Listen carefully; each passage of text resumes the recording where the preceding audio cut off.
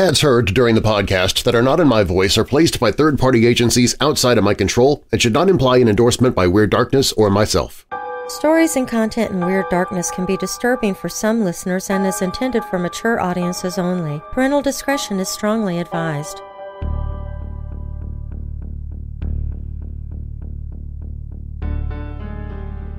The sun was shining brightly over Kansas City, Missouri on the morning of June 17, 1933.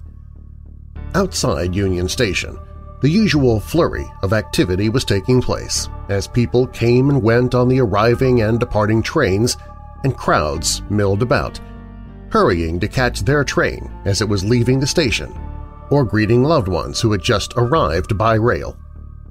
Suddenly, the pleasant day was shattered by the sound of machine gun fire, echoing from the plaza parking lot. People began to scream and run for their lives, and automobile tires squealed. Men's voices cried out in anger, and over came the harsh retorts of gunfire. By the time it finally came to an end, 5 men were dead and 2 others were wounded. Blood-soaked bodies were twisted inside a bullet-scarred 1932 Chevrolet, and others lay sprawled on the pavement outside, glistening with crimson gore. What no one knew in those panicked moments was that 6 of the victims were law enforcement officers, 3 of whom were agents of the Justice Department's Bureau of Investigation, the forerunner of the FBI. The 7th man, who lay dead with most of his head blown away, was a criminal who the police officers and federal agents were returning to Leavenworth, a prison from which he had made one of his famous escapes. His name was Frank Nash, and he was one of the most successful bank robbers of the Depression era. Nash had been nicknamed Jelly because of his uncanny ability to escape from even the most secure prisons. But it was not only prison that Frank Nash escaped from. Some say that on the day of the Kansas City Massacre, Nash managed to escape from the grave as well. His body may have been shattered by bullets that morning, but his spirit has managed to survive. I'm Daryl Marlar, and this is Weird Darkness.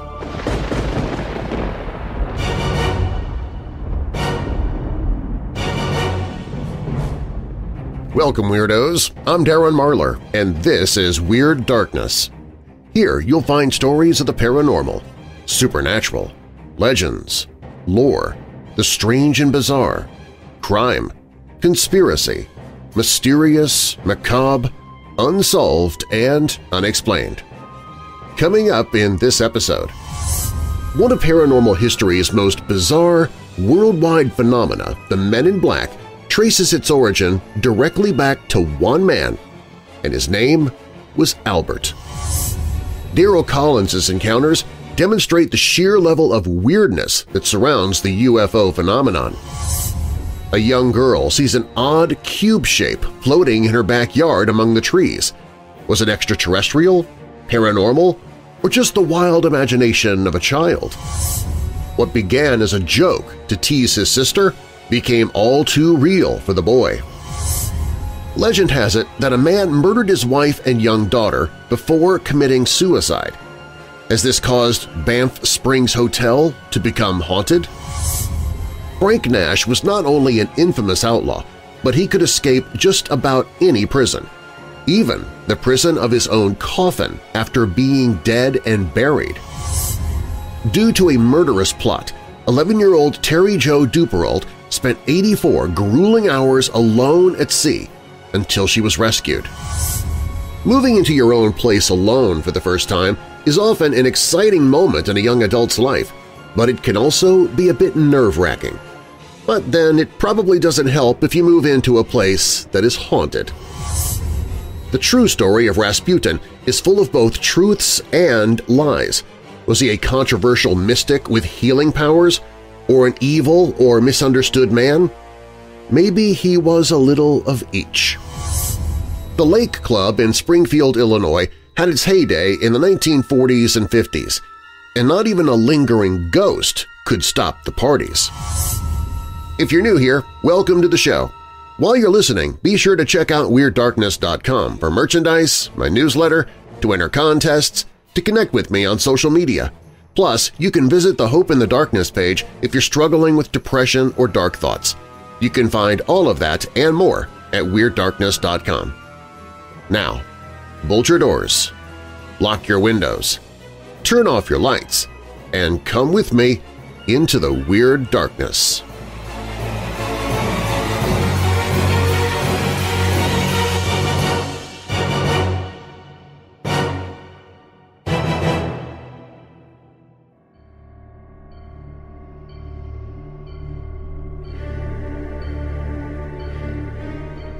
Frank Nash never achieved the notoriety that was given to the famous bank robbers of the day, but he enjoyed a career that was just as profitable and perhaps even more daring than most. Nash was born in Indiana in 1887, and in 1902 his father, John O. Nash, moved the family to Oklahoma so that he could establish a hotel in Hobart. As a young man, Frank worked in the hotel's kitchen as a cook, but eventually his father turned over the ownership of the place to his daughter, Alice, and her husband, John Long. Frank was not disappointed. He never believed that he was cut out for hotel work, either in the kitchen or as a front desk clerk. He was looking for more excitement, and soon found it by committing a series of small burglaries around the Hobart area. In 1913, he teamed up with 2 accomplices, and they continued their successful series of crimes until Nash grew to suspect that one of them had talked to the police. Without a second thought, Nash murdered him. Nash was arrested and brought to trial but managed to get acquitted. He then murdered a witness who had testified against him, and for that, he was sentenced to serve a life term at Oklahoma's McAllister State Prison. Nash was a model prisoner at McAllister, and early in 1918 his sentence was commuted to 10 years. In July 1918, he was given a full pardon and released. In a short time, he was back to committing crimes again, though. Nash was arrested in October of 1919 after a series of minor robberies made him a suspect in a bank heist that was pulled in Cordell, Oklahoma. This time, however, the charges were dropped. He then put together a gang to rob the bank in the small farming community of Corn, Oklahoma. He was arrested again and convicted and sent back to McAllister to serve a 25-year sentence. Remarkably, the former convict got another reduction in sentence. On December 29, 1922, the governor signed an order commuting Nash's lengthy sentence to only 5 years, and the next day he was set free. Over the next 8 months, Nash is believed to have taken part in a number of murders and robberies, mostly with the Al Spencer gang. On August 20, 1923, he took part in the holdup of a mail train in Osage County, Oklahoma that turned out to be the country's last great horseback train robbery. The gang made off with $20,000 in cash and bonds, but not before Nash brutally assaulted a male custodian, leaving him with a serious concussion. Nash remained on the run after his robbery until late autumn 1923, when he was discovered working as a ranch hand in Mexico. His boss refused to turn him over to the U.S. authorities while Nash was still employed in the country, but compromised with officials by sending him over the border on a bogus errand. He was quickly arrested. On March 3, 1924, Nash was sentenced to 25 years in Leavenworth for robbery and assault. He didn't receive any political help or clemency this time, but he did receive unusual privileges for a prisoner with his past record. He was a model prisoner at Leavenworth and was made a trustee. After being given an outside assignment in October 1930, he calmly walked away from the prison and disappeared. What Nash did after his escape is not only unclear, but it may also be the stuff of legend. It is known that he hooked up with the Ma Barker Alvin Creepy Carpus gang for some time after meeting up with them in St. Paul. It's believed that Nash may have known the Barkers from his days in Oklahoma, but no one really knows for sure.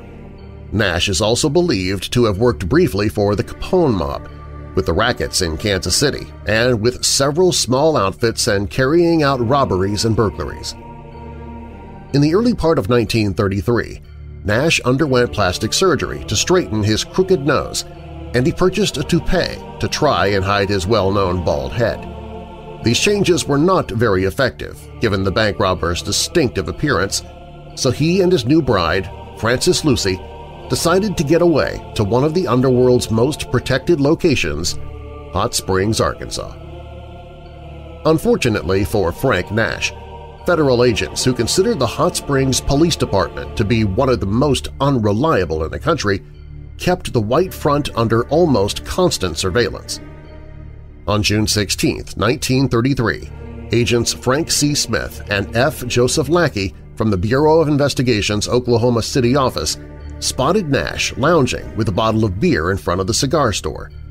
They followed him to a horse betting parlor, where he was placed under arrest and rushed out of town. The two Bureau of Investigation agents drove into Fort Smith at 8:30 p.m. They spirited their manacled prisoner aboard the Missouri Pacific Flyer headed for Kansas City. When they arrived, they would be met the following morning by more federal officers and local police officers, who would accompany them on the final leg of their trip to Leavenworth. Realizing that Nash's criminal friends might try and help him escape, the agents kept their route a secret. The agents joked in their stateroom with Nash about his new disguise, a red wig that he had bought to cover his bald head. Nash good-naturedly shrugged, "I paid $100 for it in Chicago, you do what you can." He told them that he also had his nose straightened, and then asked the agents not to pull on his mustache because that was the real thing. Word spread about Nash's capture, passing from Galatas and Hot Springs to Herb Farmer outside Joplin, Missouri, to Vern Miller, the member of the Barker Karpus gang who was living in Kansas City. Miller learned that an unnamed prisoner was heading to Kansas City by train, and he began making arrangements to meet him. On the morning of June 17th, there were a number of people waiting to see Jelly Nash. Federal agents Raymond Caffrey and R.E. Vitterli and city detectives W.J. Red Grooms and Frank Hermanson were waiting to escort Nash to Leavenworth in their car. Also waiting were 5 or more gangsters, the would-be rescuers of Frank Nash. One of them was definitely Vern Miller, but the identities of the others are in serious doubt to this day. When the Missouri Pacific Flyer pulled into the station, Agent Lackey instructed Smith to stay with Nash in the stateroom while he went to the loading platform to find his contacts. Establishing their credentials to be legitimate, Lackey then asked the men to help him survey the immediate area. All were satisfied that nothing appeared out of the ordinary. Lackey then went back to the train to retrieve Nash. As Miller and the other waiting gangsters surveyed the scene and determined that the prisoner was Nash, they went out to the parking lot and took up positions among the parked automobiles. Nash was led from the train platform and through the station toward the outdoor plaza by the two agents, Lackey and Smith, who both carried shotguns, and by Otto Reed, police chief of McAlester, Oklahoma. The bandit was still wearing his ridiculous toupee, which kept slipping off his head. The trio, joined by the sour lawmen, began to get into a Chevrolet that was parked in the plaza. Nash got into the front seat, and Lackey, Smith, and Reed got into the back. Agent Caffrey walked around the automobile to the driver's side when a thunderous voice yelled at the lawmen from across the parking lot, "Up! Up! Get 'em up!" Frozen in shock, the agents and the detectives looked up to see 3 men standing on the running boards of a nearby car, pointing machine guns in their direction. The man who had yelled at them waved his weapon back and forth while another heavy-set man pointed the muzzle of his gun directly at their windshield. For the next several moments, the entire parking lot was frozen in time. The lawmen dared not move, and bystanders stood, gaping at the drama that was playing out in front of them. Police Detective Red Grooms moved first. He jerked his pistol out and squeezed off 2 shots, hitting the heavy-set man in the arm. The wounded gangster never paused. He shouted, "Let him have it!" A second later, he pulled the trigger of his machine gun, and he and the others raked the Chevrolet with bullets. Burning lead ripped into the metal body of the car and shattered the window glass. Agent Caffrey spun to the pavement, dead before he hit the ground. Police Chief Reed took several bullets to the chest and fell to the floor of the car. Agents Smith and Lackey were also hit several times and pitched forward onto the floorboards. Lackey somehow managed to pull himself up and thrust his revolver out the window, returning a few shots. The weapon was shot out of his hand. Agent Vitterli and Detectives Grooms and Hermanson were all wounded and fell to the pavement, scrambling for any cover they could find. Inside the car, Nash waved frantically at the gangsters with handcuffed wrists. He screamed at them, "For God's sake, don't shoot me!" His voice was silenced by machine gun fire as bullets ripped away most of his head. Bystanders ran screaming for cover as bullets cut through the air. Many ducked behind cars while others merely dropped to the pavement and covered their heads with their hands. Mrs. Lottie West, a caseworker for the Travelers Aid Society, witnessed the massacre from the station. She spotted a police officer that she knew, Mike Fanning, who came running to see what was going on in the parking lot. She screamed at him, "They're killing everybody!" Bullets were now bouncing into the pavement in front of the car. They tore into the already wounded lawmen, killing Detectives Grooms and Hermanson. Mrs. West screamed at Officer Fanning, "Shoot the fat man, Mike! Shoot the fat man!" Fanning later recalled, "I knew she meant the big man whose machine gun was doing such bloody work. I aimed at him and fired. He whirled around and dropped to the ground. I don't know whether I hit him or whether he fell to escape. In any event, he got up, fired another volley into the car, and ran toward a light Oldsmobile car which roared west towards Broadway. As the car raced out of the parking lot, I saw 3 more men in it, and there may have been more." Just as Fanning was about to walk over to the lawman's car, which was by now a smoldering, bullet-riddled ruin, a 1933 Chevrolet with more gunmen inside sped past the parked car and fired into it from the rear. As the second car sped away, Fanning ran over to the lawman's auto and looked inside. He reported it was in shambles. In the front seat, a man was dead under the steering wheel. On the rear seat was another dead man. On the right was an unconscious man, but he was groaning. A third man lay face down on the floor. I could see that he was alive. Agent Vitterli, holding a wounded arm, staggered over to where Fanning stood. He stared down at the pool of blood that was gathering on the pavement at their feet. 5 men were dead. Federal Agent Caffrey, Chief Reed, Detectives Hermanson and Grooms, and Frank Nash, the man the shooting supposedly had been designed to set free.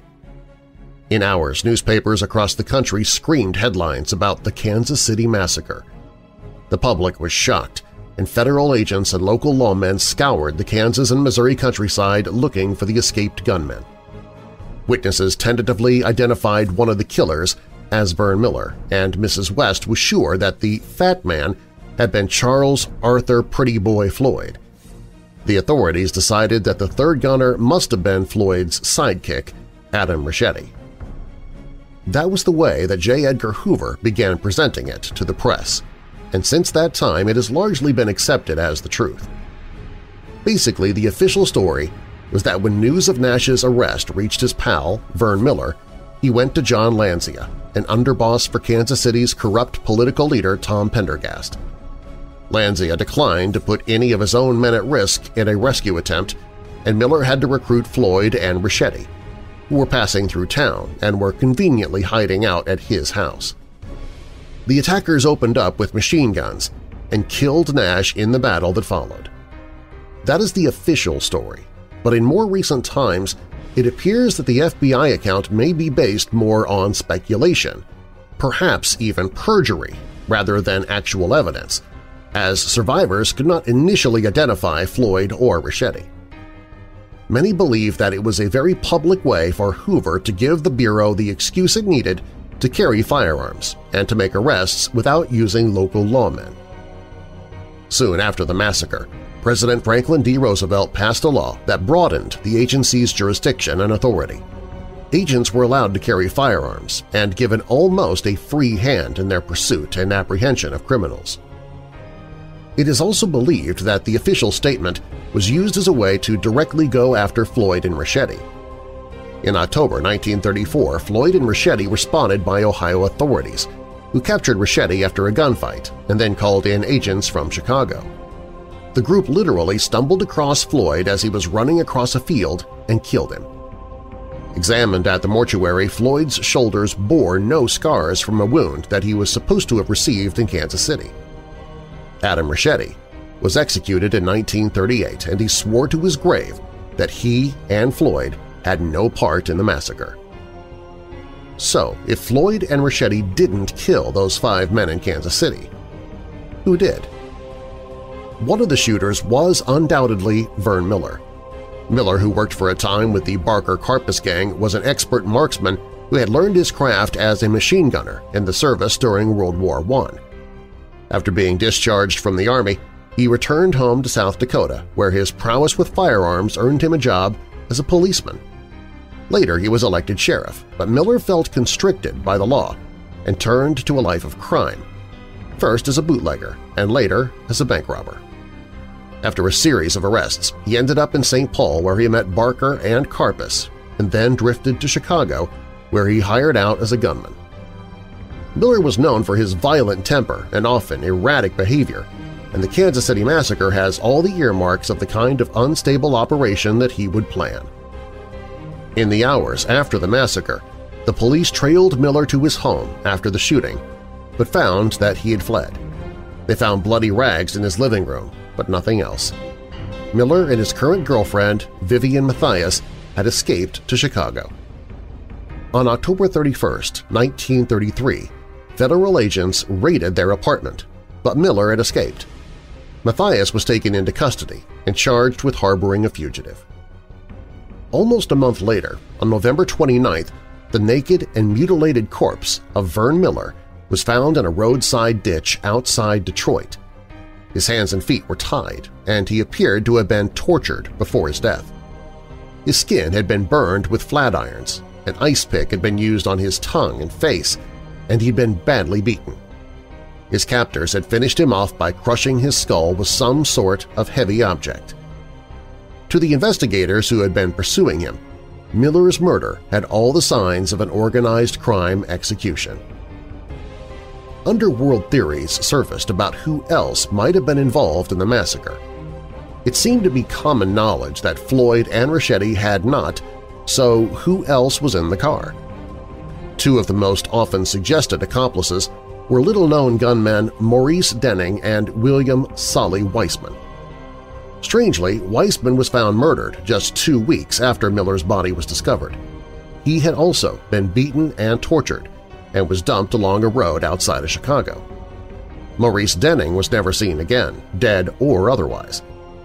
Were these 3 men killed because they botched the rescue of Frank Nash, or because of something else?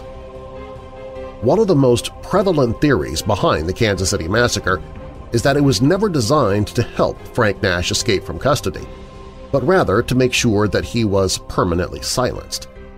Many believe that powerful figures in the underworld were afraid that Nash might start talking about things he knew to stay out of prison, endangering their operations. Rather than let him be taken into custody, they had him killed, and hired Miller, Denning, and Weissman to pull the trigger. Then, because they knew who had ordered the hit to be carried out, killed those 3 as well.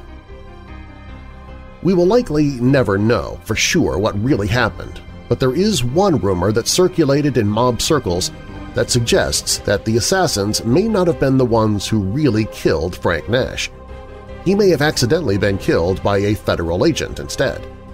There was, and still is, speculation that the wounds that killed Frank Nash and Agent Caffery, both in the front seat of the car, may have been caused by a weapon that was in the back seat, in the hands of another federal agent. The story has persisted that when the fighting broke out, the agent began fumbling with the action of an unfamiliar 16-gauge shotgun that was loaded with steel ball bearings instead of the customary lead buckshot. The shotgun then went off by accident, blowing most of Nash's head all over the roof of the car and fatally wounding Agent Caffery. Some of the ball bearings were reportedly found in the agent's body during an autopsy. But whatever happened, the end result was the same, and Frank "Jelly" Nash had his life instantly snuffed out. Whether he was killed by accident by a shot that he never saw coming, or whether he was slain by his friend Vern Miller, his spirit now refuses to rest. To this day, local stories have it that his ghost can still be found wandering through Kansas City's Union Station. Does he walk that last stretch through the station on his way to the lawman's car and to his doom? Or is he searching for his killers, wondering what became of the men who betrayed him back in 1933? Stories of a haunting have swirled about Union Station for many years. Some people have reported seeing figures of men in dark suits outside the building, near where the massacre took place. When approached, these figures always vanish. There are also stories of footsteps being heard on the pavement outside and inside the building, in the corridor leading out to the parking lot. Some have surmised that these phantom footsteps may be a reenactment of the last steps taken by Frank Nash and the federal agents as they walked to their doom. The ghost of Frank Nash is perhaps the most commonly reported specter connected to the massacre. Visitors and staff members have reportedly seen Nash's ghost at several different locations in Union Station, both in the daytime and at night. Does Frank Nash still lurk in the darkest corners of Kansas City's Union Station? And if he does, how long will he linger here? It seems very possible that his confused and tortured spirit has remained behind at the place where he met his tragic end, but how long he may stay here is a question that no one is able to answer.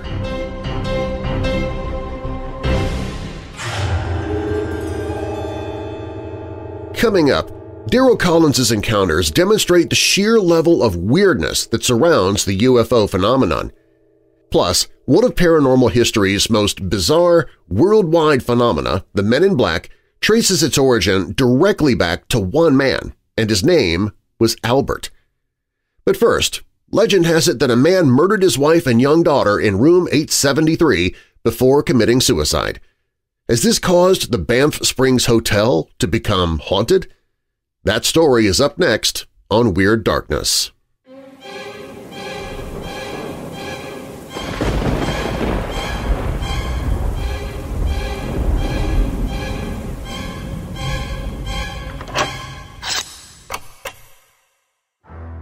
No matter the time of day or season, sometimes you need to find a way to rid yourself of those ghostly chills that bring raised hairs and goosebumps to your skin. Other times you're looking for those ghostly chills. Either way, it sounds like you need a mug of Weird Dark Roast coffee. Weird Dark Roast coffee has deep notes of cocoa, caramel, and a touch of sinister sweetness that'll send shivers down your taste buds. This is an exclusive coffee that I selected specifically for you, my weirdo family. Weird Dark Roast is not available in stores, coffee houses, mad scientist labs, or even the dark web, but you can find it at weirddarkness.com/coffee. Weird Dark Roast coffee, fresh roasted to order so it's as fresh as it can be when it lands on your doorstep and knocks 3 times. Grab yours now at weirddarkness.com/coffee. That's weirddarkness.com/coffee. Weird Dark Roast coffee does not actually knock on your door because it doesn't have arms or hands, so if you hear knocks at the door and no one answers when you ask who it is, it's probably paranormal and you should just leave the door shut and locked.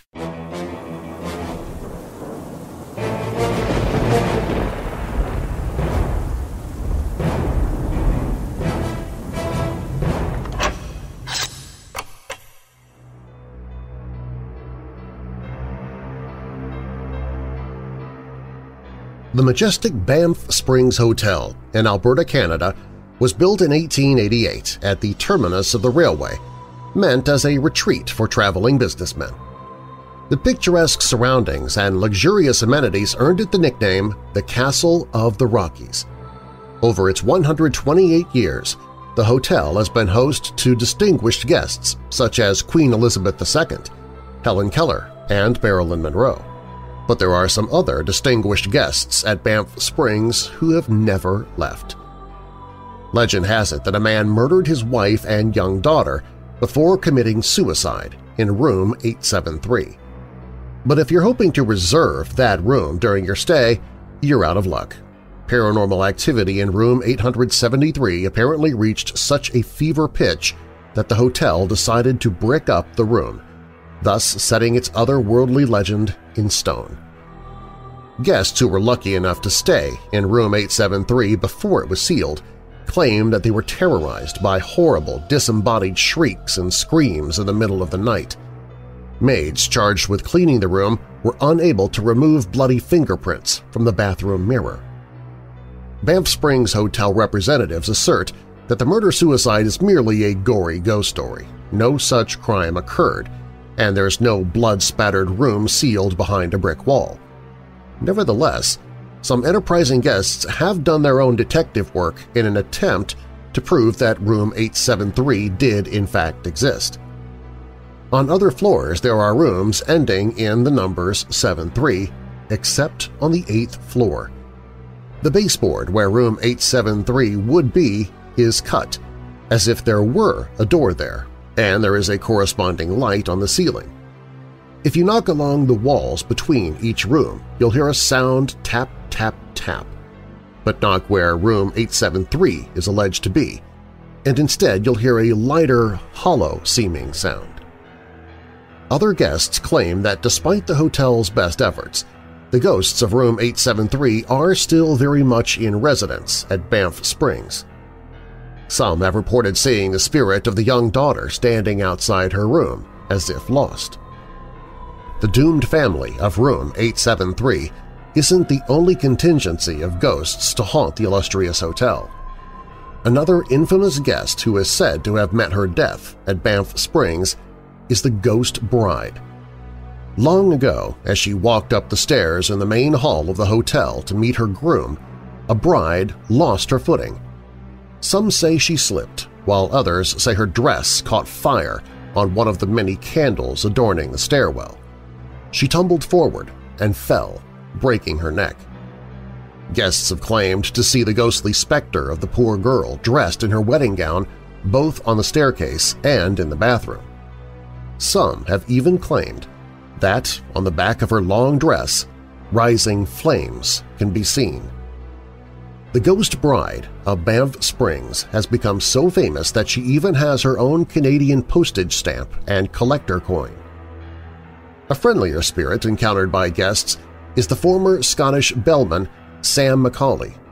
He loved the hotel so much that he said in death he would return to haunt its halls. Guests have claimed to receive the assistance of a very friendly bellhop with a Scottish accent before learning that no such person works at the hotel. Others, upon handing Sam a tip for his hard work, have seen him simply vanish right before their eyes. Though the hotel may not want to discuss the veracity of the reports surrounding room 873, they have embraced their other ghosts with a family-friendly Halloween Heritage Ghost Tour. If you're discreet, perhaps you can sneak off to the 8th floor for your very own ghost hunt.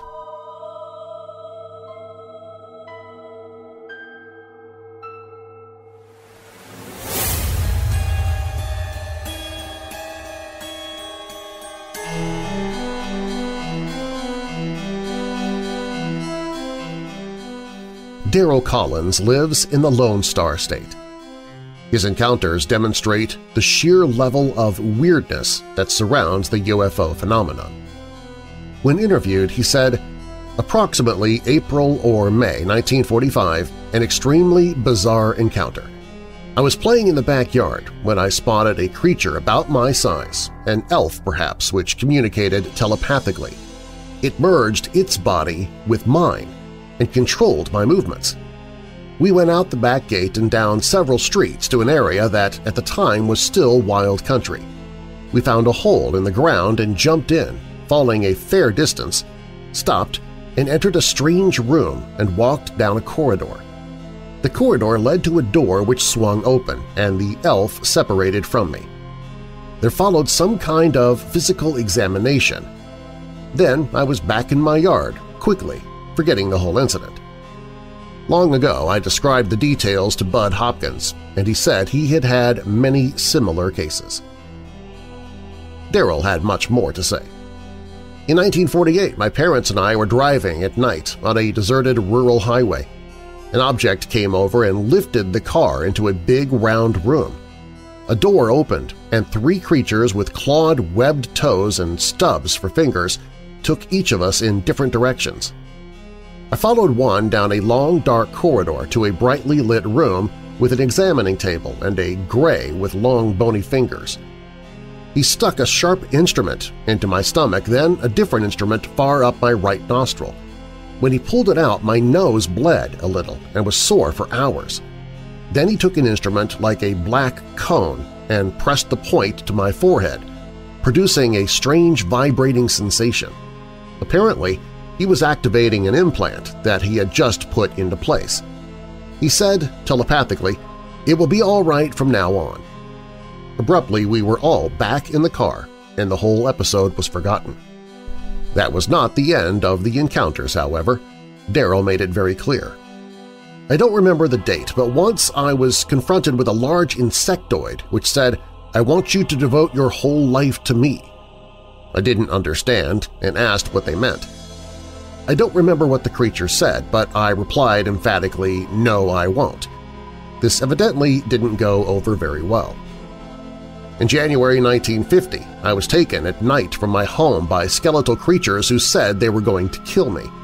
I begged for my life, reminding them of the time they had said, "It will be all right from now on."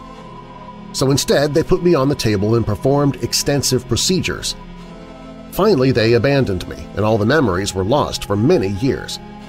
As far as I can tell, I was never abducted again. When I first encountered flying saucers in the newspapers that March, I immediately adopted the subject as the center of my life, but it never occurred to me to wonder why, nor to suspect it had anything to do with me. Things then went quiet, at least until 1986. That was the year in which Daryl had a very weird and creepy encounter with nothing less than a woman in black. Daryl related the strange facts. In early June of 1986, don't recall the exact date, I was just coming from a discussion of my abduction memories and approaching the parking lot to drive home. A white-haired lady in dark or black clothes drove by in a dark or black car. As she approached me, she slowed down, leaned out her window and yelled at me, "You have 9 years until what you were made for. You have 9 more years." Then she sped up and drove away. I didn't catch the license number, make of car, or any other details, but I distinctly remember what she yelled, since I spent the next 9 years haunted by what might be awaiting me in early June of 1995. When the date finally arrived, there were smells suggesting the things might have been in the house, but otherwise nothing happened. The literature's full of cases where predictions failed to come true. Maybe they just changed their minds. As I read Daryl's words, I couldn't fail to remember how, at the height of the Men in Black encounters in the early 1950s, Albert Bender found his Bridgeport, Connecticut home filled with overpowering odors of brimstone and sulfur. What goes around clearly comes around, it seems. An elf-like thing controlling Daryl's movement, what appears to have been alien abduction-type incidents long before the Betty and Barney Hill incident of 1961, and a strange and sinister woman in black. Add all those issues together, and we see just how bizarre the UFO phenomenon can really be.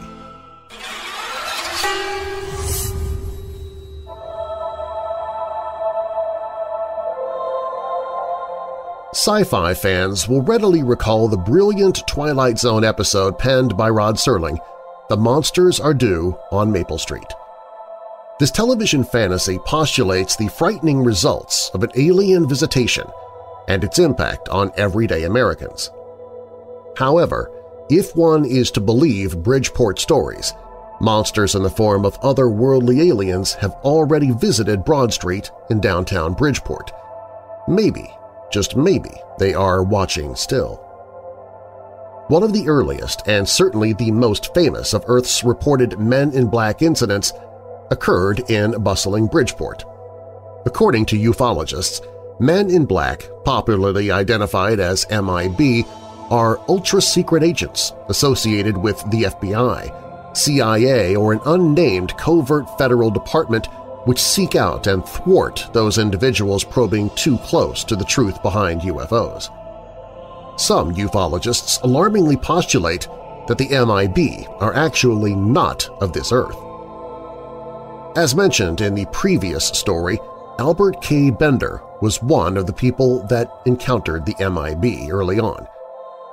He was born in Duryea, Pennsylvania on June 16, 1921. Bender served in the U.S. Army Air Force during World War II from June 8, 1942 to October 7, 1943 as a stateside dental technician. After his honorable discharge from active service at Langley Field, Virginia, Bender relocated to Bridgeport with his mother Ellen and stepfather Michael Ardolino. The family lived at 784 Broad Street. According to Bender, MIB arrived at Bridgeport during 1953. They appeared at his Broad Street home, just a few hundred yards from the main library.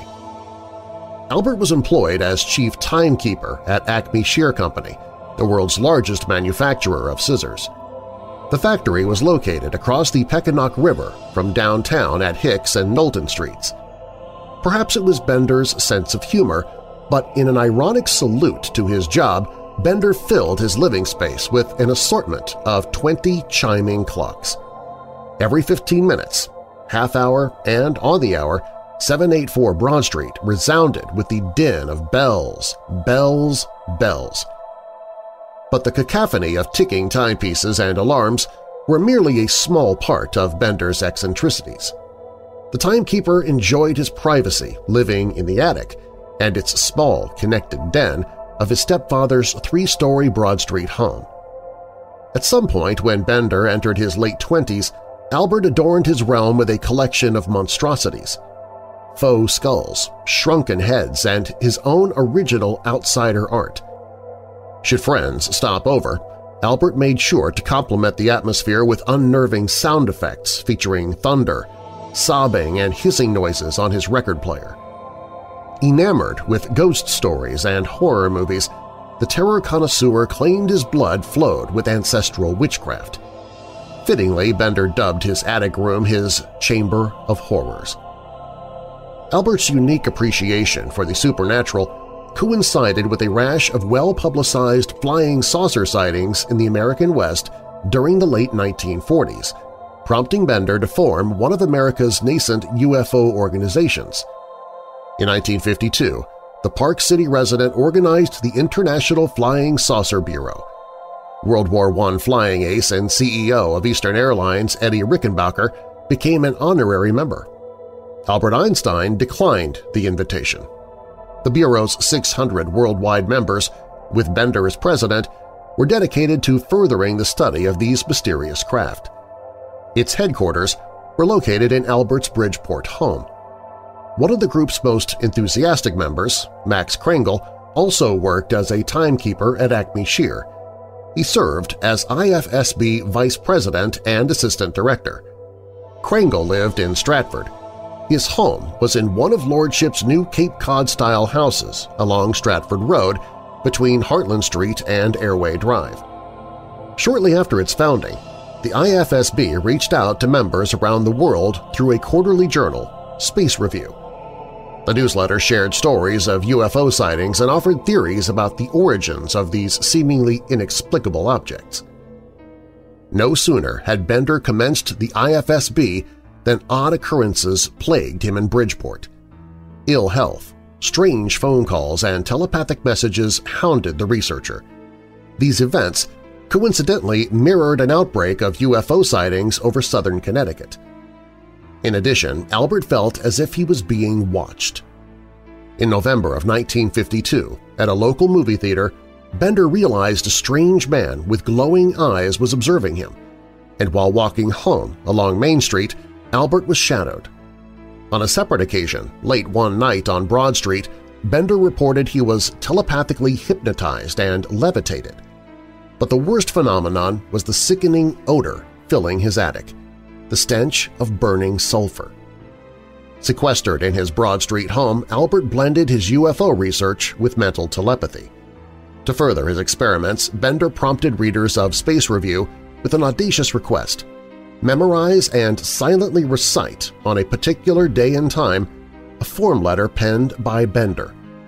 Albert's goal was to connect with alien life via the simultaneous thought projection of hundreds of ISB members.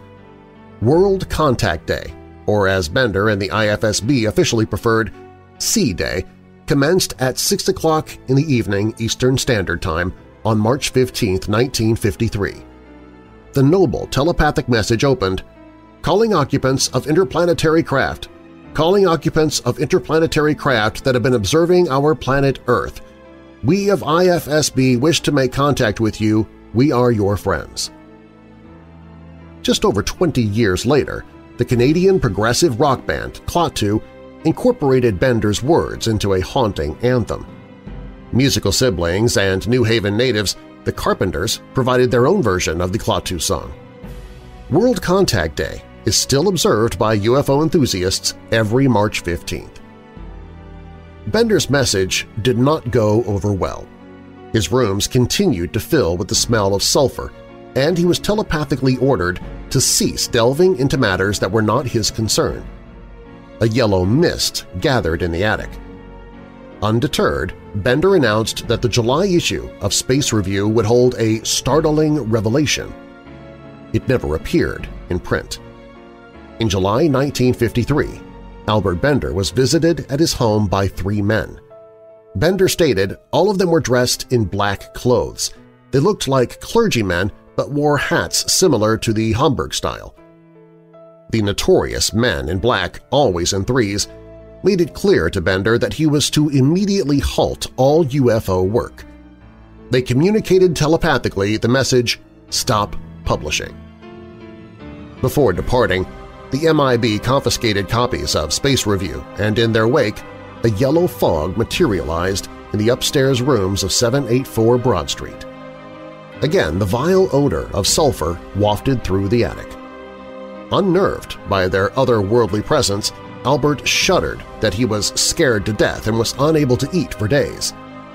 The 32-year-old timekeeper would be the recipient of repeated MIB visits. Not surprisingly, Bender's paranormal experiences were reported in local newspapers. What might seem borrowed from the plot of a late-night horror movie, Bender's odyssey can easily be retraced at one of his familiar haunts, the downtown Bridgeport Public Library. Bender prominently notes the library in his autobiographical encounter with MIB entitled Flying Saucers and the Three Men. He conducted research into the paranormal at the main library. Bender's accounts of the streets from the Men in Black became evident when viewing old microfilmed pages of the Bridgeport Sunday Herald. One Herald article reported the story under the headline, "Mysterious Visitors Halt Research." Bender is quoted that 3 men in dark suits flashed credentials showing them to be representatives of a higher authority, and they asked numerous questions about the IFSB. The Herald reported, Lem McCullum interpreted these visitors as government officials. It was only years later, when the passage of time apparently lessened his anxiety, that Bender explained that the MIB were not of Earth. The telepathic messages, headaches, his being stalked, and of course the surreal warnings by authoritarians in black suits compelled Albert to shut down the International Flying Saucer Bureau. A year and a half after founding the IFSB, the final issue of Space Review was released in October 1953. It included a cryptic message and warning. "The mystery of the flying saucers is no longer a mystery," it said. "The source is already known, but any information about this is being withheld by orders from a higher source. We would like to print the full story in Space Review, but because of the nature of the information, we have been advised in the negative. We advise those engaged in saucer work to be very cautious." Unquote. In 1956, fellow IFSB member Gray Barker penned the book They Knew Too Much About Flying Saucers. In the pages of the book, Barker detailed Albert's Bridgeport experiences and introduced the world to the evocatively menacing phrase, "Men in Black." A decade after his own brush with aliens, Bender chronicled his strange personal story in a bizarre expose entitled Flying Saucers and the Three Men. Albert stressed how the dark-suited visitors were mind-manipulating silencers. Abandoning his forays into the supernatural and UFO research, Albert Bender departed Bridgeport and relocated to California 3 years after publishing his autobiography. Albert Bender passed away at the age of 94 on March 29, 2016. Sadly, the house at 784 Broad Street no longer stands. This home, where alien theorists believe beings from outer space made their presence known, needed to make room for a different sort of invasion – urban renewal. Bender's home suddenly vanished from city directories in 1957. Its proximity to the brand-new federally constructed Connecticut Thruway claimed Albert's residence. The majority of I-95 was built from 1954 through 1957. Afterward, the State Street Redevelopment Project razed practically everything except the Bridgeport Public Library building south of State Street between Main Street west to Lafayette Boulevard and down to the Thruway. In other words, Albert Bender's entire neighborhood. During 1967, the Southern Connecticut Gas Company's parking lot absorbed a swath of Broad Street, including the former backyard of the Chamber of Horrors. Bender's portal to the beyond was forever closed. Was it just a coincidence that the government bulldozed Bender's residence? For those conspiracy-minded readers, one could choose to suspend disbelief and mull over the possibility that this urban destruction was part of a vast government plot. It's fascinating to ponder, even from a sci-fi perspective, that all evidence of the MIB and Bender were eliminated from the Bridgeport streetscape. Just don't tell anyone that I mentioned it. What, if anything, really transpired within the walls of 784 Broad Street? Could events be explained by Albert Bender's mental state? Was the Bridgeport resident hallucinating? Did the stress of managing an international organization and publishing the Space Review generate a sense of paranoia and trigger a nervous breakdown? Some might say Bender's experiments opened a door to an occult force. Others shudder at the thought of demons. Or, as ufologists avow, it really was aliens. Take your earthbound or celestial pick. Whether the MIB arrived from Washington, D.C., were born of Albert Bender's imagination, or were transported here by alien science, one of paranormal history's most bizarre, worldwide phenomena traces its origin directly to downtown Bridgeport. It would be appropriate to commemorate Bender's legacy with a historic folklore marker at the site of 784 Broad Street.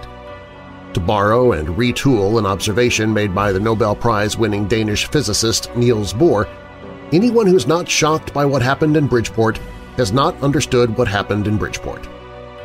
Of course, Bohr was commenting on quantum theory, but his words could readily apply to a different subject of scientific inquiry, namely, who, or rather what, may have visited Bridgeport. Only Albert Bender knows, and now he is silent. When Weird Darkness returns, a young girl sees an odd cube shape floating in her backyard among the trees. Was it extraterrestrial, paranormal, or just the wild imagination of a child? And what began as a joke to tease his sister became all too real for the boy. Plus, the Lake Club in Springfield, Illinois had its heyday in the 1940s and 50s, and not even a lingering ghost could stop the parties. These stories and more coming up.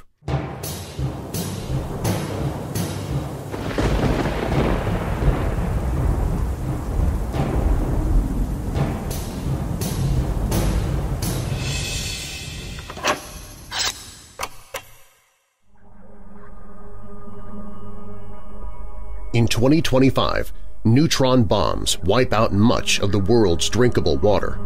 For the next several years, survivors exist in deplorable conditions, and their rations are dwindling.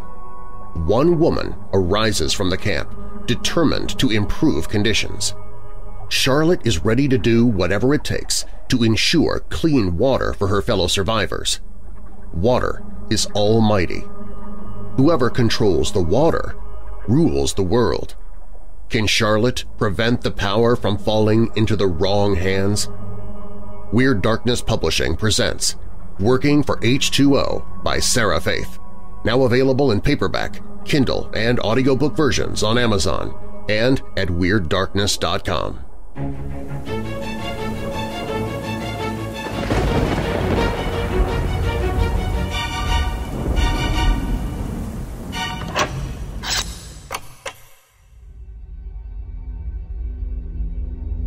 I keep an open mind. When I was about 4 or 5, I was staying at my grandparents' house for a week over the summer. One night there was a storm, and as the house was old, the windows rattled and strong gusts of wind made things in the room shake. It creeped me out as I was young and started to get upset. I looked out the window and it was dark. All of a sudden, this small box thing about the size of a microwave came floating through the trees. It was multicolored, and then at one point it looked like a TV screen. It looked as if there was a cartoon on it, and it looked like an audience of people watching a clown juggling on a unicycle on a stage. The people and the clown were all black silhouettes. My heart just started pounding, and I looked away for a second, and then when I looked back, it had gone back to multicolors and disappeared in the distance, as if it was shrinking at the same time. I knew this because it was still close by the time it disappeared. I put myself back in bed and just lay there, confused as it was like a dream, but I wasn't asleep. I was wide awake. My gran came up, and I tried to explain to her what I saw. She told me I was being silly and offered me a warm drink to help me sleep. I mostly didn't talk about it after that night, but I've told a few people over the years and have put it down to a vivid child's imagination. Who knows? The memory of what I saw is still pretty clear, and I've never seen anything like it since.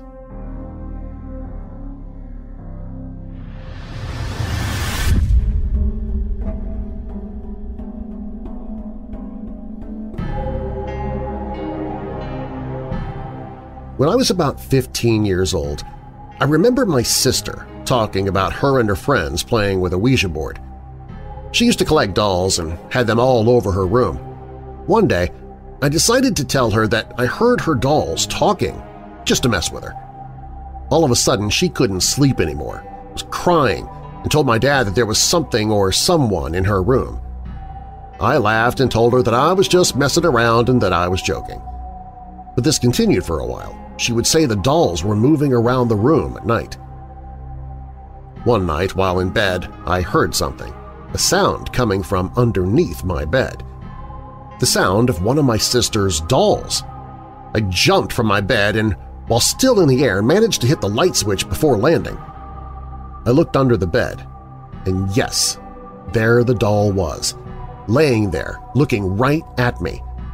I yelled out to my dad, who was sound asleep, to get over here and get the doll out of my room.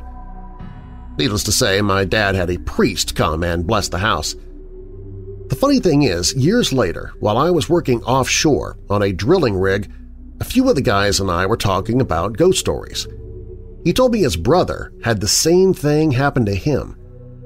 I asked where his brother lived, and he said the name of the street that we used to live on. I gave him the address, and lo and behold, it was the same house. But this time it was my old room that they were having issues with, not my sister's room.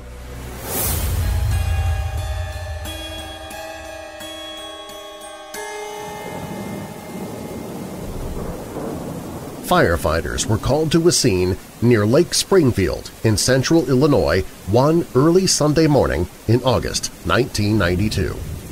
When they arrived, they found a dilapidated old building that had been closed for years, completely engulfed in flames. The fire, which later turned out to have been deliberately set, destroyed a place called the Lake Club, a once grand restaurant and nightclub that had been out of business since the 1960s. Other businesses had come and gone in the building since the demise of the club, but most people recalled the 1940s and 1950s as the golden age of the Lake Club. It was from this time period that stories of big bands, live radio shows, and illegal gambling emerged as fond remembrances of yesterday. But it was also during this time that the stories of the club's resident ghost emerged, a tragic nightclub employee who simply refused to leave.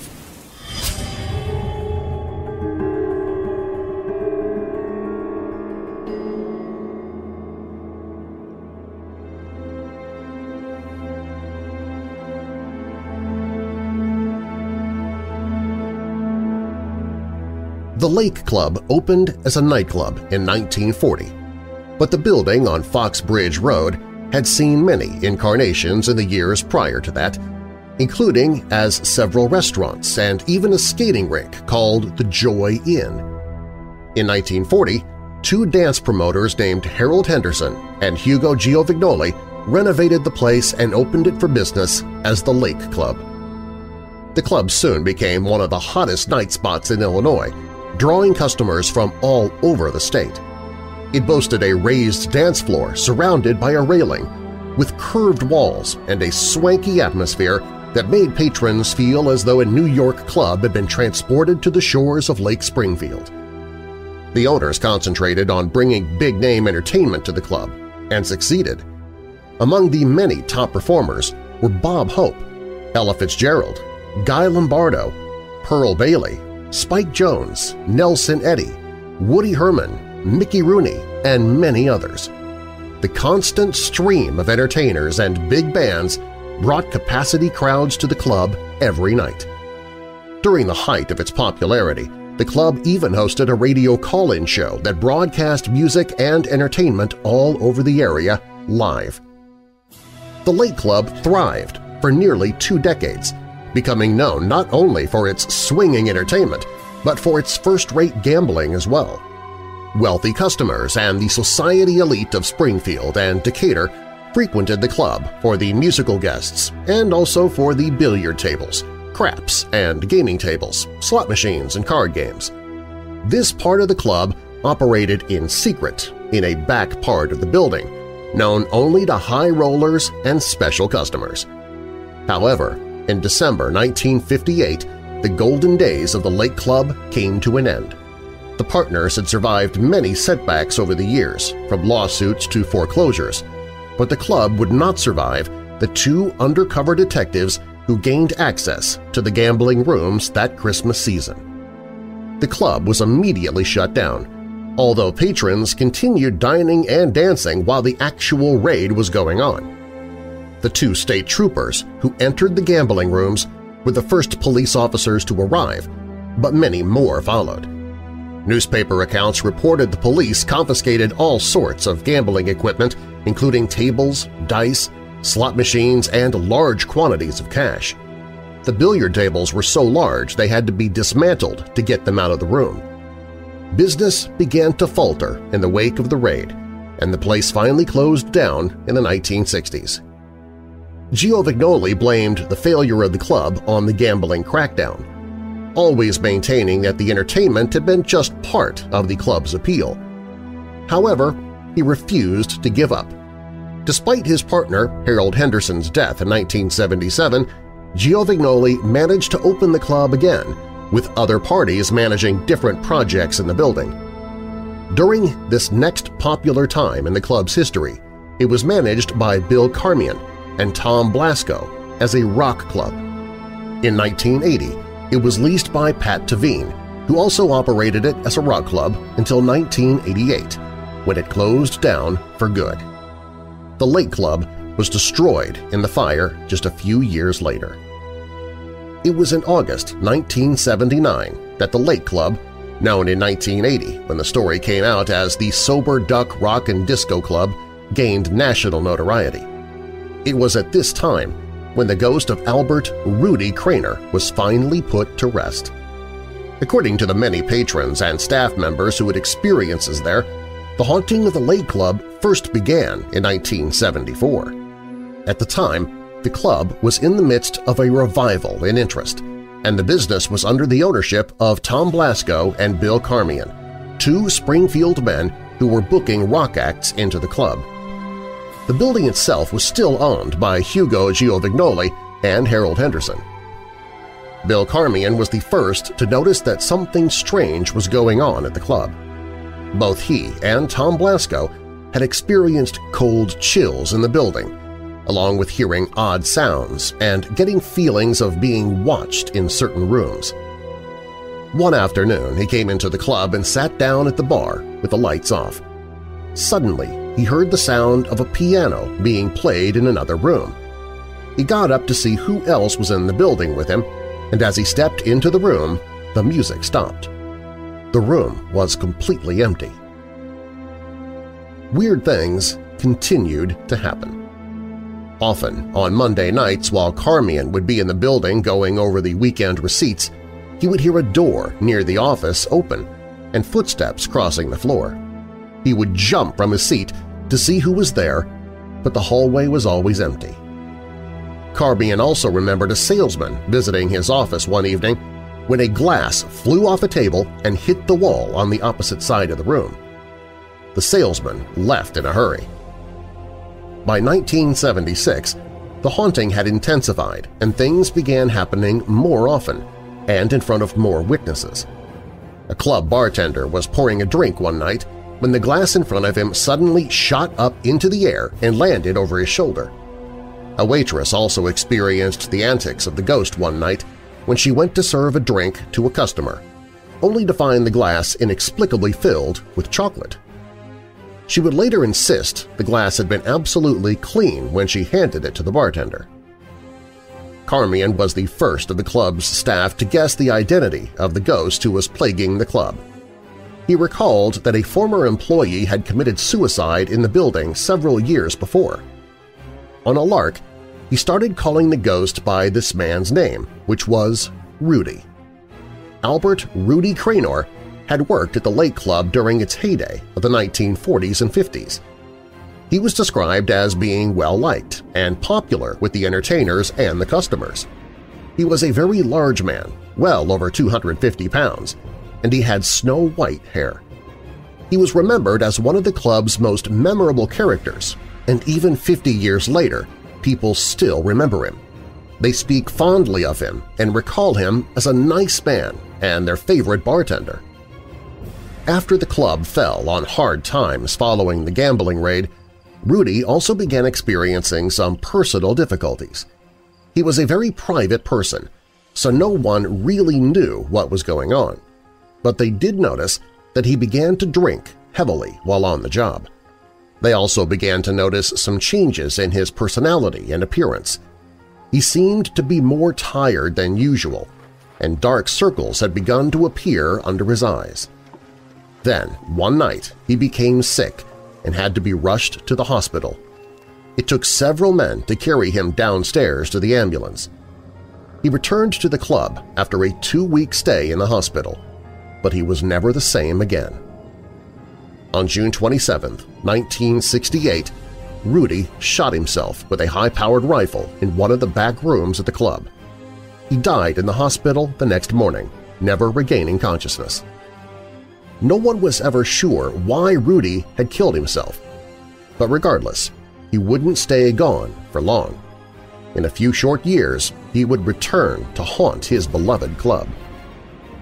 The strange events at the club continued in the form of weird antics and pranks, apparently carried out by the ghost of Rudy Cranor. One night, Tom Blasco placed a pile of tablecloths on an empty table and left the room. When he came back, the clothes were on the floor. He picked them up and left again, only to return moments later and find them once again on the floor. This was repeated several times until Blasco finally gave up and left them on the floor. Employees and visiting musicians also reported strange occurrences, like doors opening and closing by themselves, the sounds of footsteps in empty rooms, a drink that had lifted off a table and then dumped in a customer's lap, office equipment that operated on its own, feelings of being poked and prodded by unseen hands, and numerous other bizarre happenings. A frightening event took place in the summer of 1977 when Barbara Laird, a waitress at the club, had an encounter with Rudy himself. She was working one evening and went to the bathroom behind the back office.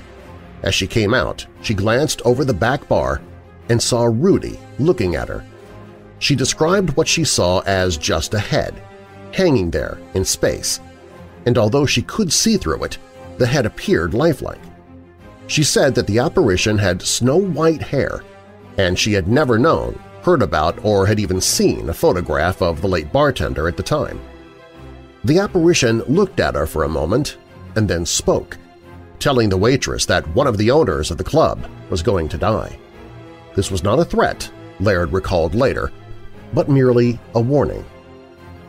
The waitress ran out of the room in tears, visibly shaken and close to hysterics. Other staff members who saw her that night reported that she was very frightened, and she was not a person known for being hysterical or easily frightened. Tom Blasko later stated that he went back into the room after Laird's encounter and claimed to feel the same bone-chilling cold that he always associated with Rudy's spirit. Needless to say, Blasko and Carmian were more than a little unnerved by the ghost's warning. By this time, they had no doubt the ghost was real and that the club was genuinely haunted. Because of this, they also had no reason to doubt that Barbara Laird's encounter had been real. Her description of the late Rudy Craner had been too accurate to have been imagined. The two men waited and probably were more careful than usual when doing things like driving to work or climbing ladders.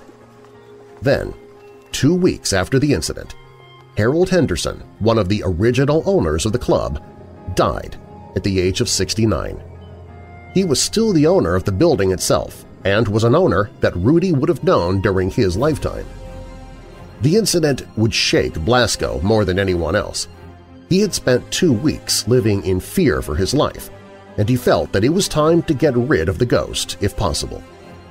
Perhaps Rudy had been trying to be helpful with his warning, but Blasko didn't really care. He contacted a woman he knew was interested in the occult, and she suggested that he ask a priest for help. Blasko was a practicing Catholic, but when he contacted his parish priest, the man declined to become involved. He suggested that Blasko pray for Rudy on his own, and Tom spent the next 6 months carrying a rosary around the club with him. But it didn't help. Rudy was still there. Finally, in August 1979, Blasko attended a high school class reunion and ran into one of his former classmates, Reverend Gary Dilley, a priest who now lived in Fort Worth, Texas. Tom mentioned the problems at the club to Father Dilley, and the priest was intrigued. After some discussion, he agreed to come out to the club and take a look around. He said later that he believed Blasko was sincere about what he said was happening. He had known the man for many years and had never thought of him as a hysterical type of person. After arriving at the club, Father Dilley also sensed something out of the ordinary there. He experienced some unexplained cold chills and felt as if someone was watching him. He said in a later interview, "I also had the feeling that someone was trying to communicate with me." The priest questioned several of the club's employees and found that their stories were very similar. He knew they had not had time to compare notes before he spoke with them. He was convinced that something was going on, but he declined to do an exorcism of the club. To do that, the case would require a thorough investigation and permission from the local bishop, which he doubted he would get. Instead, he decided to bless the place and pray there, hoping this would perhaps put Rudy to rest. Father Dilley contacted 2 other priests to take part in the ceremony, Father John Coronado of Kankakee and Father Gerald Leahy of Griffin High School in Springfield. The 3 men were quick to point out that they were merely trying to bless the building, to clear out any negative spirits, and to help at least one very restless soul to find peace. The 3 priests went from room to room in the club, blessing each with holy water and praying. They asked that any negative spirits depart from the building, and they prayed specifically for Rudy Craner. They entered the room in which he had committed suicide and prayed that his spirit be at rest. So, was that the end of the haunting? Apparently it was. The same people who considered the club to be haunted were now sure that Rudy had departed. The day of the religious ceremony was the last day when anyone was aware of Rudy's presence in the building. It seemed that the prayers and blessings had helped the bartender find his way to the other side. It certainly seemed possible that Rudy might have chosen to stay behind in a place where he had many attachments in life. Perhaps the intervention of the priests was all he needed to be convinced to move on. Once Rudy was gone, some staff members realized they hadn't minded his ghost as much as they had once thought. In a 1980 newspaper interview, Tom Blasco said, "In a way, I sort of miss Rudy. We were all fond of him. It's been pretty quiet since the priests were here. Sometimes I wish that I hadn't asked them to come." Missed or not, Rudy finally found some peace and a release from his suffering, somewhere on the other side.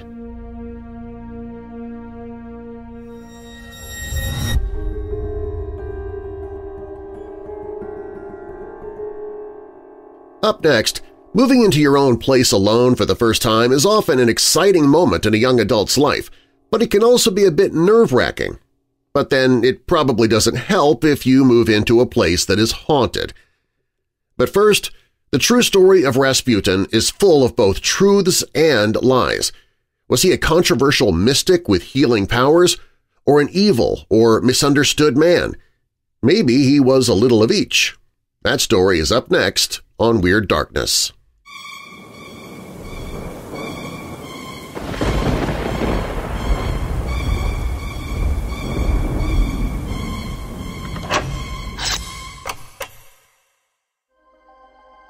Are you a member of the Darkness Syndicate? The Darkness Syndicate is a private membership where you receive commercial-free episodes of the Weird Darkness podcast and radio show, behind-the-scenes video updates about future projects and events I'm working on. You can share your own opinions on ideas to help me decide upon Weird Darkness contests and events. You can hear audiobooks I'm narrating before even the publishers or authors get to hear them. You also receive bonus audio of other projects I'm working on outside of Weird Darkness. You get all of these benefits and more starting at only $5 per month. Join the Weird Darkness Syndicate at WeirdDarkness.com/syndicate. That's WeirdDarkness.com/syndicate.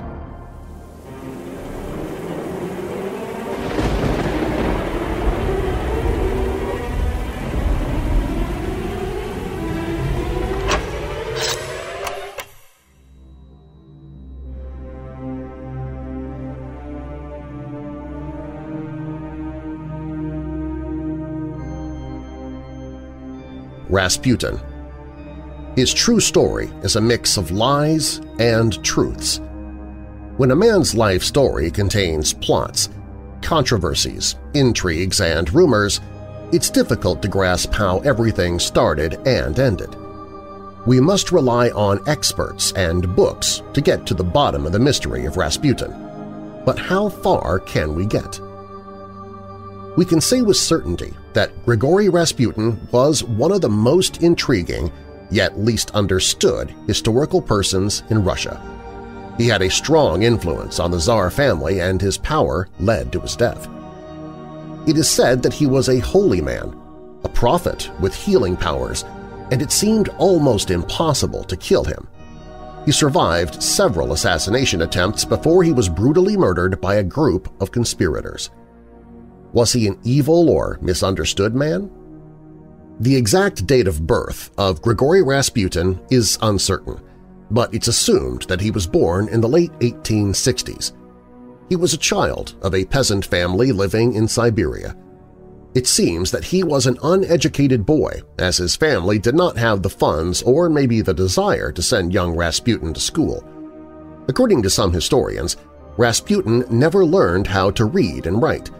But author Colin Wilson, who wrote the book Rasputin and the Fall of the Romanovs, stated that Rasputin had little schooling. Although his father taught him the rudiments of reading, he could see no point in learning to write. He hated discipline. He preferred fishing or swimming to sitting over books. He never learned to write properly. Letters in his handwriting show an awkward, childish scrawl. In those days, he may have been a typical boy, one who had some minor encounters with the law. In the eyes of Praskova Dubrovina, he was worthy enough to marry, and she bore him 5 children, though only 3 survived. Rasputin supported them all by working on the family farm in the early years of their marriage. It was his interest in religion that started him down the road that would lead to fame and eventually his demise. Before Rasputin had the privilege of meeting the Tsar family, he spent many months in a monastery. Although he was referred to as a holy man, a mystic, and the mad monk, he never took the final vows to become a monk. To name him the Mad Monk is incorrect, but that was what his enemies called him anyway. Rasputin made several trips to the Holy Land, sought out religious leaders in his search for God. His strong personality and charisma influenced many who heard him. As his popularity grew, so did his supporters and, eventually, enemies.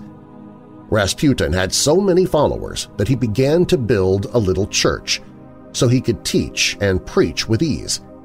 But his view on religion became slightly twisted. Wilson revealed that the Russian mystic became obsessed with asceticism and the idea of pilgrimage. It took Rasputin some years before he came to the attention of Russia's royal family. In 1903, Rasputin, often called the Wanderer, came to St. Petersburg. By now he was a well-known mystic and faith healer. It was said that he possessed unusual healing powers. He'd healed the family dog of one of the relatives of the Russian Tsar, Nicholas II. News about this extraordinary mystic and the great gifts he held reached the Tsar, who in 1905 decided to invite Rasputin to join his royal court. The Tsar family had a sick child who suffered from hemophilia. Surely Rasputin could help them cure the youngster, they thought.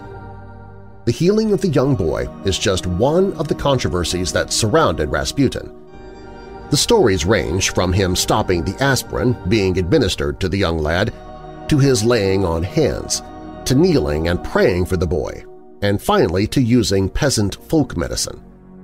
We may never know what Rasputin actually did, but the child's health did improve, and the young man was cured. It's no wonder, then, that the grateful Tsar and his wife invited Rasputin to stay with them long-term. Rasputin became a close friend to the Tsar family, and the royal couple found comfort in his advice and counseling. Fame and jealousy often go hand in hand. Rasputin was not immune to this fact. When Rasputin's rise in influence over the royal family became obvious, it created jealousy in church leaders, government officials, and the elite members of society. Because of this jealousy, there are several stories surrounding Rasputin that may or may not be true. Rasputin suddenly became a target of all possible controversies and accusations.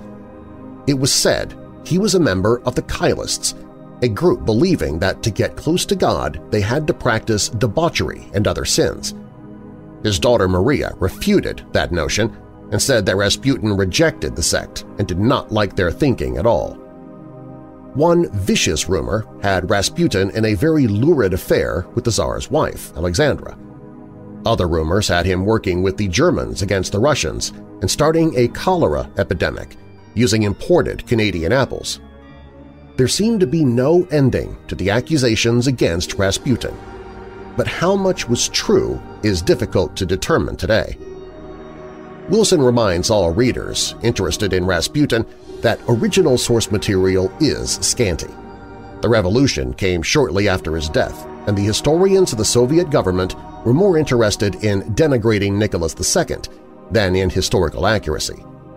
Most of the books about Rasputin that were published outside Russia were cheap, sensational biographies that made no pretense of detachment. Despite the lack of proper information, most historians agree that a group of conspirators started to develop a plot how to murder the Russian mystic. One of the main figures in the assassination plot was Prince Felix Yusupov, a Russian aristocrat who married the niece of Tsar Nicholas II. When Rasputin survived several assassination attempts, people got scared, thinking this holy man must be immortal, but they were wrong. In his book, To Kill Rasputin, The Life and Death of Grigory Rasputin, author Andrew Cook describes how Rasputin, on the night of December 29, 1916, was invited to meet some would-be friends who wanted to murder him. Prince Yusupov and the Tsar's first cousin, Grand Duke Dmitry Pavlovich, gave Rasputin poison, but it had no effect on him. Rasputin had eaten all the cakes and drunk 2 glasses of poisoned wine, and nothing has happened, Cook writes. Absolutely nothing. Rasputin was belching and dribbling, but that was about it. The killers shot him several times, but to their astonishment Rasputin survived and fled. But he didn't get far. He was seriously wounded, fell in the snow-clad courtyard, and the great mystic knew death was inevitable. Rasputin died in the Moika Palace. His killers wrapped his body in a carpet and threw it in the Neva River, where it was discovered 3 days later. When examined by a coroner, it was found that Rasputin had water in his lungs and was alive at the time he was thrown in the water. Russia's great mystic was gone. Some saw it as liberation. Others were sad. But Rasputin's dead voice could still be heard through his prophecy. Shortly before he died, he wrote the Tsar, telling him, "If I am killed by common men, you and your children will rule Russia for centuries to come.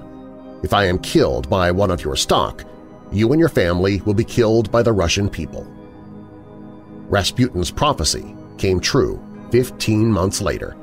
The whole Tsar family, the Tsar, his wife, and all their children, were murdered by assassins during the Russian Revolution. Some suspected one of the daughters survived, Anastasia, and many women stepped forward claiming to be the daughter of the Tsar. No one could provide enough evidence, though. Was Rasputin a mad, evil charlatan, or was he a misunderstood man born ahead of his time? His life is colorful, and his personality captivated the public, then and now.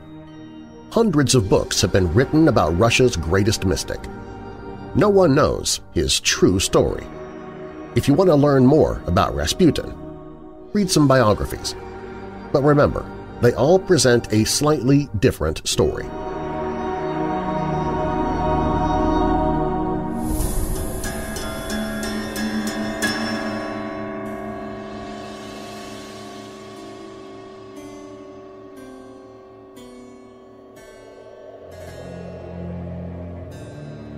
In the summer of 2002, I moved into a little apartment in a small town in Massachusetts. With the exception of the previous few months, thanks to lease complications with my former landlord, I had been out of my parents' house for years, but I'd always had roommates. This was my first apartment by myself, and I was really looking forward to being alone. It was a cozy first-floor apartment with a private garden entrance at the rear of an old house that had been converted into 4 apartments, and I loved it. That first night that I moved in was wonderful. My friends had all gone home after beer and pizza, and I was left alone. I had electricity and hot water, but no cable TV or phone for dial-up internet. I took a long, hot shower and read a book until I felt sleepy, and then proceeded to enjoy one of the best night's sleep I've ever had. Independence and quiet are wonderful things. The next night, things started to change. As I said, this was an old house, and as such, the closet door in my bedroom didn't close properly unless I lifted the doorknob and hip-checked it closed. Opening it was no picnic either. That night, I again fell asleep with a sense of peace and tranquility. But it didn't last. Sometime in the middle of the night, the closet door slammed open, as if someone had kicked it open from the inside, smacked it into the wall, and slammed it shut again. I know this because it happened many more times over the next few weeks. As you can imagine, I was catapulted out of sleep in a panic. I sat upright, staring at the closed closet door, terrified and too petrified to reach for the light in the dark. I probably sat like that for a good 15 minutes before I could move. Once I got the light turned on, I left it on for the remainder of the night. The closet door continued to do its thing as the weeks went on, accompanied by lights turning on in the middle of the night, doors locking on their own, the stereo doing whatever the heck it wanted, cabinet doors all being opened when I got home from work, and other various things. I was not happy, and I didn't know what to do. One Friday night, a friend came over for dinner, and I told him all about my situation, admitting that I was scared and might need to move out already. He told me not to worry about it and that he would have a little chat with my ghost. I was a little uncomfortable with that, but he did insist. I poured myself a glass of wine and went outside to peer through my bedroom window while my friend sat on the floor in front of my open closet and had what appeared to be a one-sided conversation. After about 15 minutes or so, he closed the closet door and signaled to me that he was finished. He wouldn't tell me what he said, but he assured me that my troubles were over. And they were, for 5 wonderfully peaceful years. In the summer of 2007, I was working on my computer in my bedroom, listening to music and enjoying the warm breeze through the window, when I heard a loud crash from the other end of the apartment. I ran into the kitchen to find a beautiful old ceramic serving platter that I had left on the counter smashed in the middle of the kitchen floor, about 5 feet from the counter. That was the end of the peace and quiet. For the next 10 months, I endured an ever-increasing amount of activity, which even my friend couldn't do anything about. My boyfriend would no longer stay in my apartment alone for more than 5 minutes, and other friends often said they felt uncomfortable there, even with others around. In the spring of 2008, I moved to another small town in Massachusetts, and haven't experienced anything at all to indicate my current home is haunted.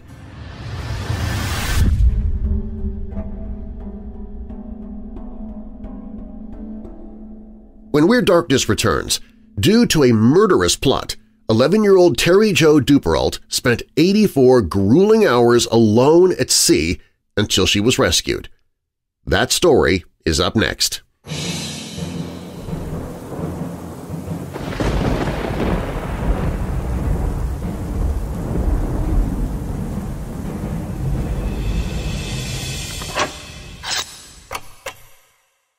If you or someone you know is struggling with depression, dark thoughts, or addiction, please visit the Hope in the Darkness page at weirddarkness.com. There, I've gathered numerous resources to find hope and solutions. For those suffering from thoughts of suicide or self-harm, there's the Suicide and Crisis Lifeline, as well as the Crisis Text Line. Both have trained counselors at all hours to help those in need, and the page even includes text numbers for those in the U.S., Canada, United Kingdom, and Ireland. Those struggling with depression can get help through the 7 Cups website and app, and there's information for anyone to read more about what depression truly is and how to identify it through our friends at ifred.org. There are resources for those who battle addictions, be it drugs, alcohol, or self-destructive behavior, along with help for those related to addicts. The page has links to help you find a therapist or counselor, to find help for those who have a family member with Alzheimer's or dementia, help for those in a crisis pregnancy, and more. These resources are always there when you or someone you love needs them on the Hope in the Darkness page at weirddarkness.com.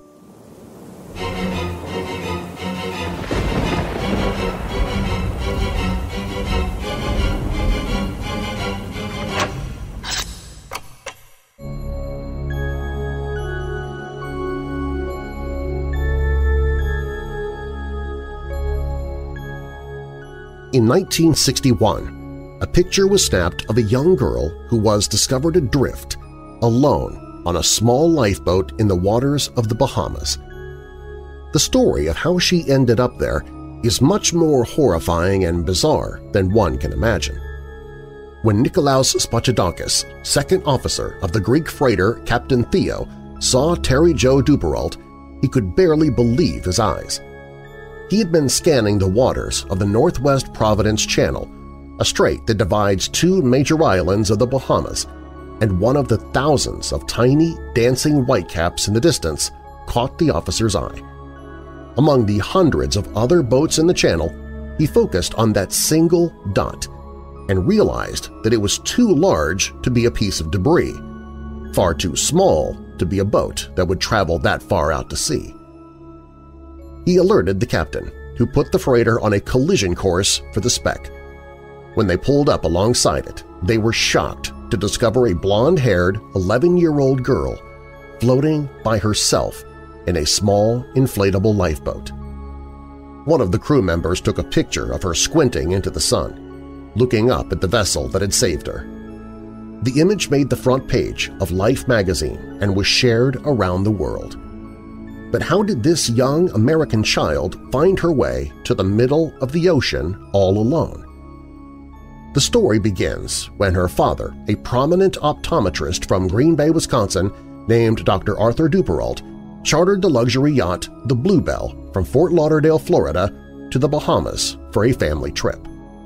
He brought with him his wife Jean and his kids, Brian, 14, Terry Jo, 11, and Renee, 7. He also brought his friend and former Marine and World War II veteran Julian Harvey as his skipper, along with Harvey's new wife Mary Dean.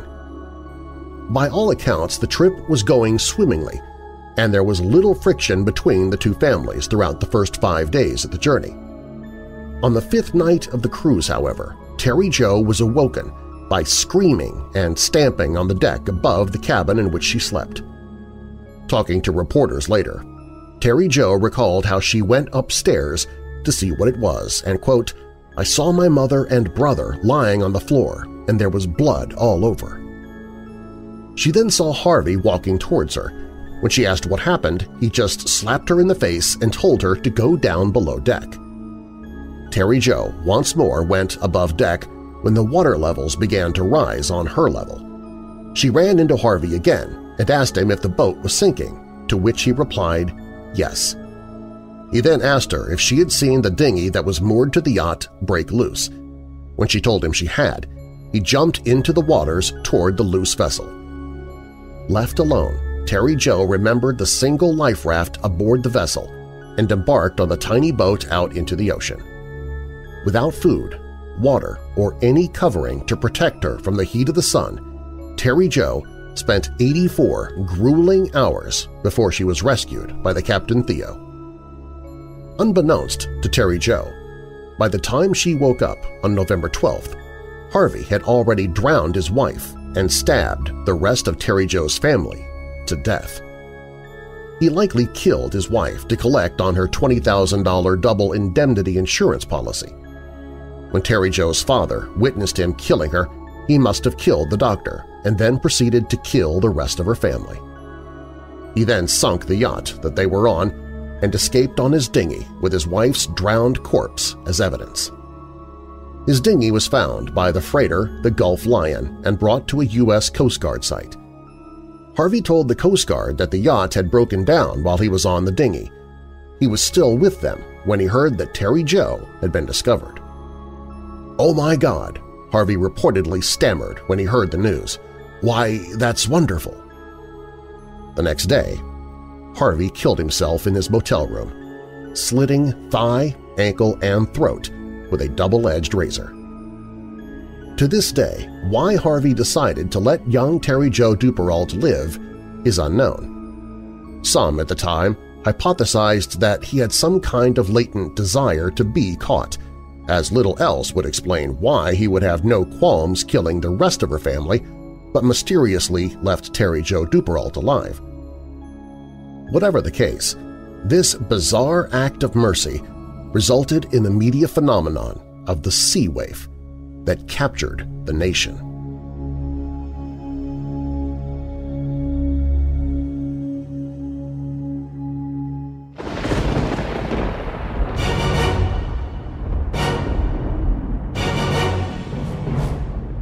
Thanks for listening. If you like the show, please share it with someone you know who loves the paranormal or strange stories, true crime, monsters, or unsolved mysteries like you do.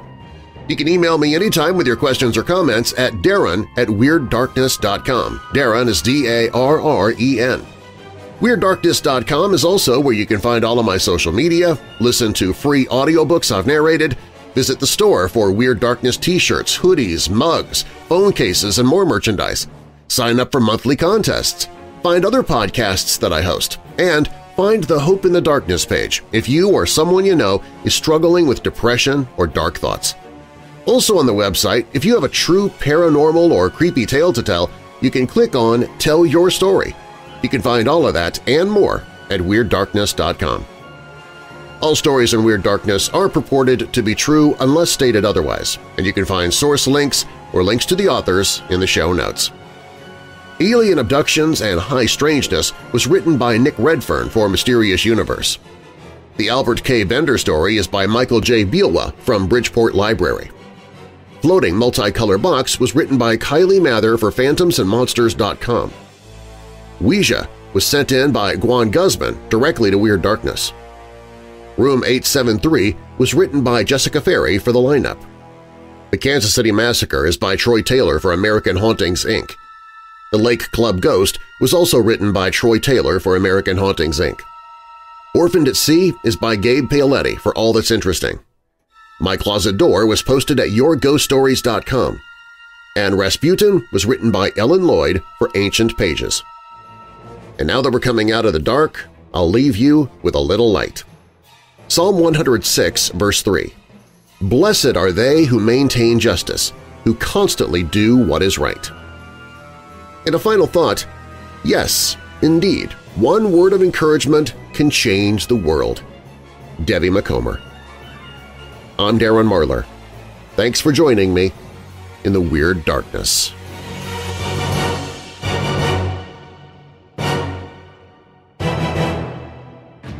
Hey, Weirdos! You've got a murder, Sheriff. Our next Weirdo Watch Party is Saturday, March 2nd. Who killed her? He was wild dogs, boy. This couldn't be done by a human person. We'll be spending 2 hours with Hexen Arcane, Sisters Morgan and Celeste Parker. These sexy sirens, these gorgeous ghouls, will be presenting 1972's Moon of the Wolf, starring David Jansen, Barbara Rush, and Bradford Dillman. What did you find when you examined Ellie? Just that she was murdered. Dogs didn't do it. Like I said. After several locals are viciously murdered, a Louisiana sheriff starts to suspect he might be dealing with a werewolf. He's saying loup-garou. Come on, how can you go wrong with a werewolf flick, am I right? Werewolf. He's saying werewolf. Our Weirdo Watch Party is always free to watch online, so grab your popcorn, candy, and soda and jump into the fun, and even get involved in a live chat as we watch the movie. It's Moon of the Wolf on Saturday, March 2nd, hosted by Hexen Arcane.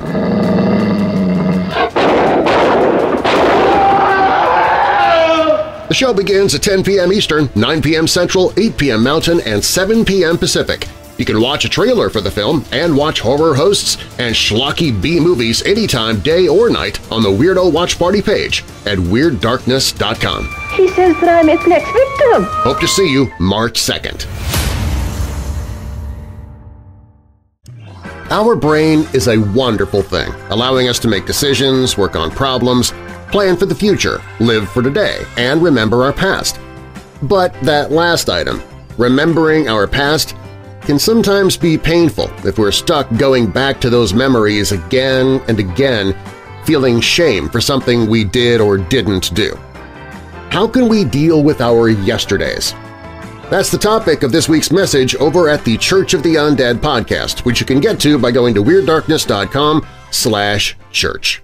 Hey Weirdos! Be sure to click the like button and subscribe to this channel, and click the notification bell so you don't miss future videos. I post videos 7 days a week. And while you're at it, spread the darkness by sharing this video with someone you know who loves all things strange and macabre. If you want to listen to the podcast, you can find it at WeirdDarkness.com/listen.